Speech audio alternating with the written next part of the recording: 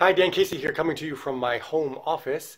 Wanted to share a couple things with you today as I prepare for some upcoming live seminars and for my upcoming live webinars.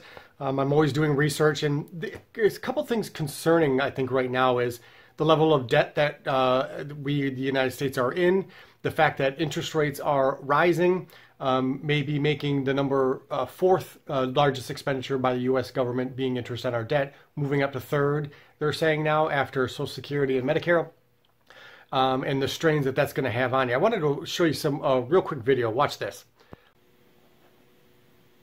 One thing we do know is that during this time of relative economic prosperity, the economy is doing well. We are the only nation where our debt is continuing to grow relative to the economy.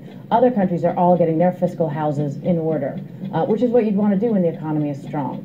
The problem here is you don't know where the kind of invisible fence is when you hit a tipping point and potentially some kind of a fiscal crisis. And yet the political leaders seem intent on finding out by continuing to bring our debt into basically unprecedented territory.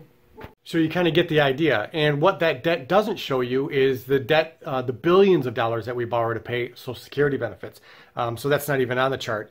I think, you know, in order to pay for this, you know, the treasuries, they sell bonds in order to do that. But the problem that I'm seeing in some of my research is no one wants to even buy the bonds anymore because of the tariff situation that we're in. Again, the tariff situation leading to the large divergence that we've been seeing so far in overseas international equities, how they've been going down substantially in comparison with U.S. equities.